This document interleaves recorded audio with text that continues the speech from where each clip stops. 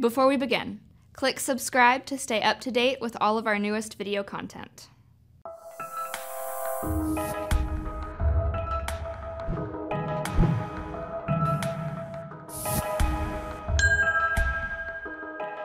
Acumatica makes it easy to reverse an invoice that may have been entered incorrectly. Maybe it was entered in the wrong period or in the wrong company. Regardless of the cause, we can make quick work of fixing the problem using tools provided by Acumatica.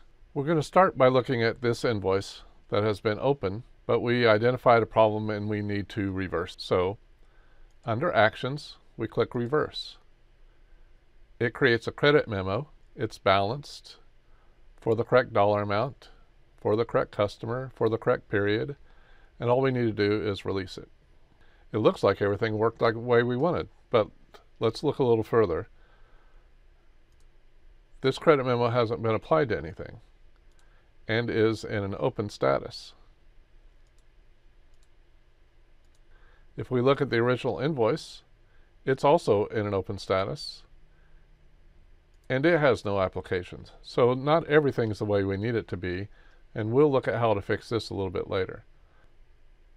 One thing to note on our original invoice, if we try and create a new reversal, the system recognizes that we have created a reversal on this invoice already and gives us a warning. We can create a second memo if we want to, but we probably don't. I've created a copy of the original invoice. And this time, instead of reversing it, we want to use the action Reverse and Apply to Memo, which does almost exactly the same thing, except notice that the tab for Applications has been filled in with the invoice that we were looking at before we created the Reverse with Application. When we release this credit memo, the credit memo becomes closed, and the related invoice is closed. Both show the application of the other. So we're back to the original invoice. It's still in open status. The associated credit memo is in an open status, and we need to link these two together and get them closed.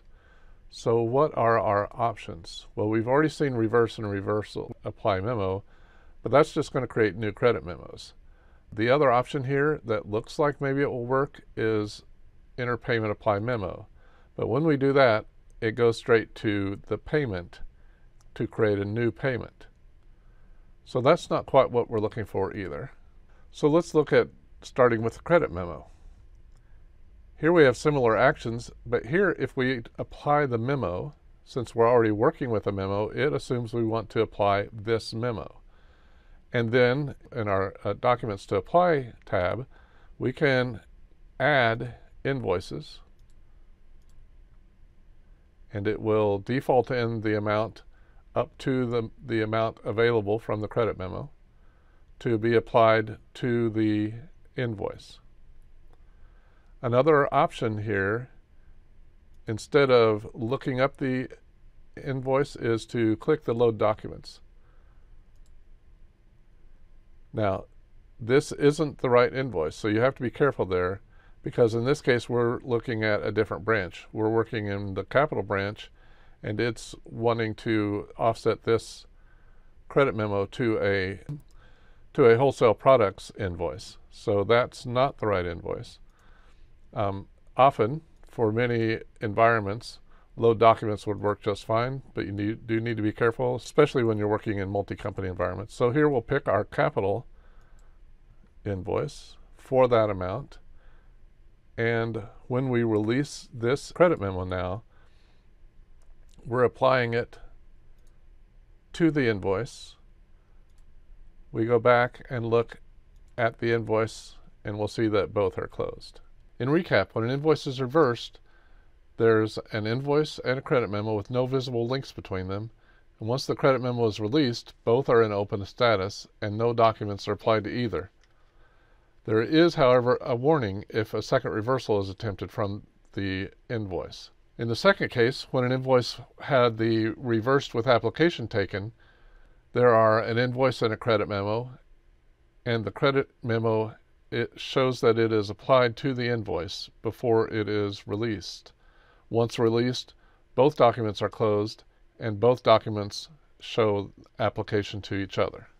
And lastly, if we have an unapplied credit memo and we want to apply it to an open invoice, we have two different ways to get there. First, if we find the memo in the Invoices and Memos screen, we can use the Enter Payment and Apply Memo action, which takes us to the same place as if we start in the Payment and Application screen, look up the memo, and then once we're there in the Payment and Application screen with the credit memo, we can add the invoice in the Documents to Apply tab. Once we release the credit memo, both documents are in a closed status, and both documents show that they are applied to each other. That's it. Reversing invoices and applying credit memos in Acumatica are easy.